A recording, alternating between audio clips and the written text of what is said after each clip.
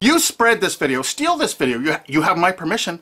Steal this video, re-upload it all over the entire internet so everyone can find it. We have to warn the people they're about to lose their homes, their careers, and they're going to be put in prison because that's what the laws are in the United States. And extraditions to the United States? Pfft, Richard O'Dwyer's just the first one. We're building fresh new prisons to hold all you. I'm not kidding. That's what's going on here. Welcome to the police state, because you're going to become a permanent part of it. Look at this. The United States imprisons a larger percentage of its population than any country on earth. 20% more people than even Russia imprisons. Of course, the United States is proud of the fact that they're one of the only countries on earth that execute minor children, even for non-violent offenses. Is this the tourist destination you want to bring your family to? Of course, copyright laws are much more important than laws that could stop this. That's right, United States, we're number one for imprisoning our population because the corporations run the prisons. And what does a corporation want to do? They want more clients. They want more profits. So the more people they can imprison, the more money those prisons are making. Oh, and they're forced labor too.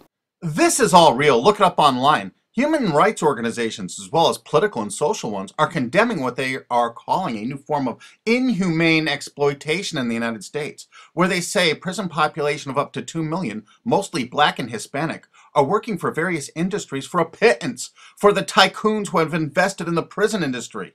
It has been like finding a pot of gold. They don't have to worry about strikes or paying unemployment insurance, vacations, or comp time. All of their workers are full-time and never arrive late and are absent, never because of family problems. Moreover, if they don't like the pay of 25 cents an hour and refuse to work, they're locked up in isolation cells.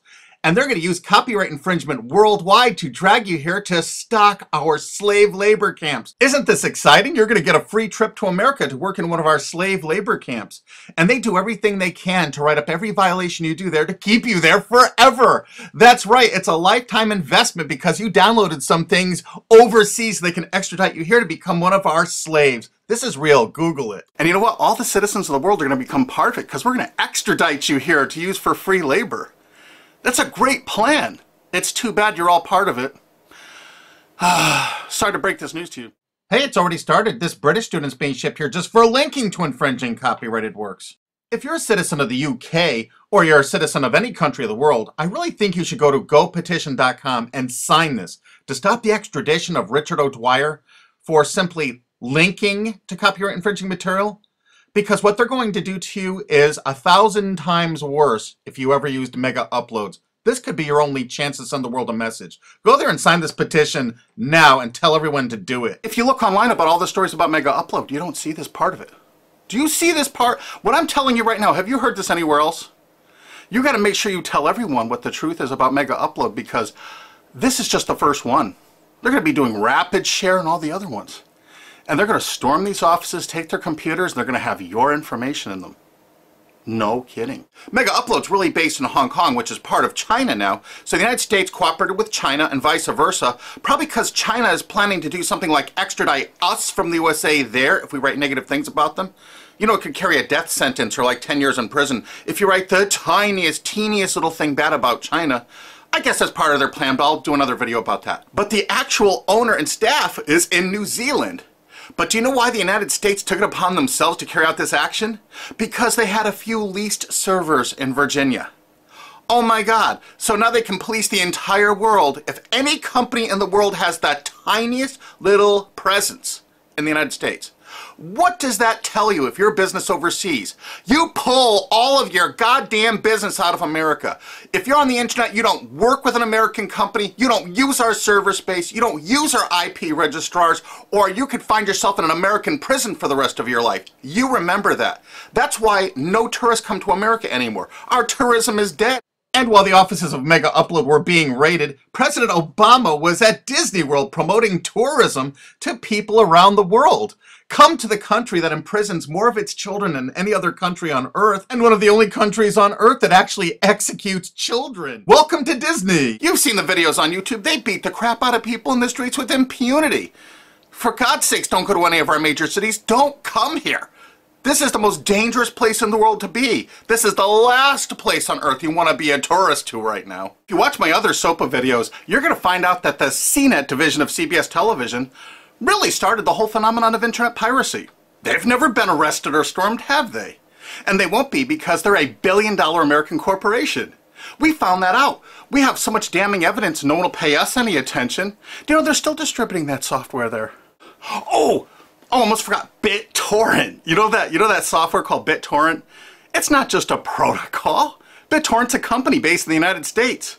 Who are the investors in BitTorrent?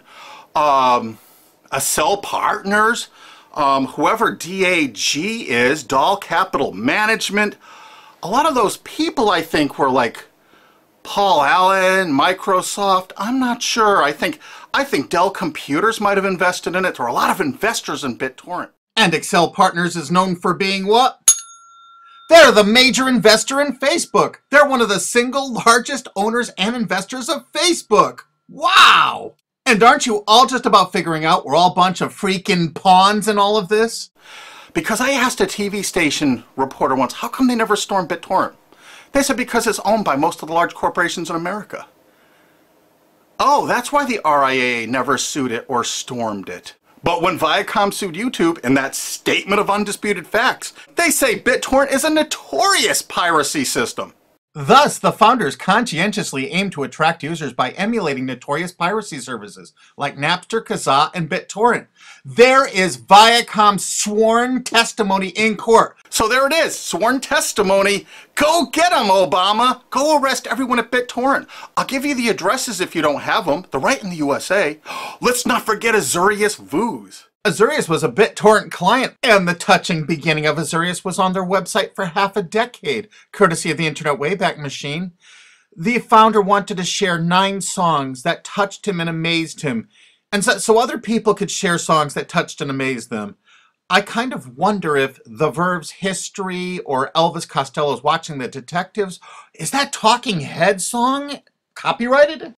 Here's their front page from the Internet Wayback Machine from 2006. And in this zero-paid article about it in 2007, specifically saying it's a popular BitTorrent client, it says Jarl Moan, current chairman of the board of CNET Networks and Azurius board member. How interesting. And look, they were sued in France just then because it was so great at procuring copyrighted work. How come it was never sued in America? Quickly renamed Vooz after that little lawsuit thing, it's actually the basis for Glam Media and Fanhattan. Wait till you hear the investors. Some of America's largest corporations have dumped tens of millions of dollars into this piracy system. Some of the biggest public institutions and schools have tons invested. And because of the draconian laws the big media companies have crafted, you can go after the officers, you can go after the assets of the officers, you can go after all the assets of all the investors. Jarl Moan, who was a major investor, was the president of it. I can tell you where to find him to arrest and indict him. I think he's on the board of directors of Viacom still. He used to be, I think, the president of the MTV division of Viacom. And he was also on the board of directors of Artist Direct. You know, Media Defender, the people that were finding copyright infringers to bring them to justice. David has filed a multi-billion-dollar lawsuit against CNET CBS. And something you can do to help us out is, we need people that own valid US copyrights that were infringed through any file sharing service. Contact Alki David through cbsusuck.com. Because if you own, say, 10 infringed works, 15, the college or university you're at probably has thousands of infringed works. It's $150,000 statutory damage per infringed work. That's a lot of money that you could be making, or your friend or dad or your university is probably cash-strapped right now. So get busy. Help us find more plaintiffs because this lawsuit is going forward. Alki David's a billionaire and he's not stopping. And the next video we make is going to be even more tragic or interesting than this one. So have you ever used Mega Upload? I'm sorry, you're screwed. Really? Make sure the world sees this video because nobody is thinking what I'm saying right now. Make sure you favorite this video on YouTube. Make sure you share this video. Make sure you thumb up this video. Make sure you download this video and re-upload it on YouTube or anywhere else on the whole internet you desire. And you know what? There's a remix button underneath this. Click that remix button and remix it and upload it directly to your channel without even downloading it. Because you have my permission. Because there's a lot of shenanigans going on, and unfortunately probably 25% of the internet community now is going to be sued or damaged by what's happened with Mega Uploads. They're coming after you. Make sure you tell the world what's going on here, because this is only the start. They're going to control you. They're going to own you. They're going to take away everything you own. Because that's what they do. They have no hearts. And you're going to watch their media? You're going to support these monsters? No way.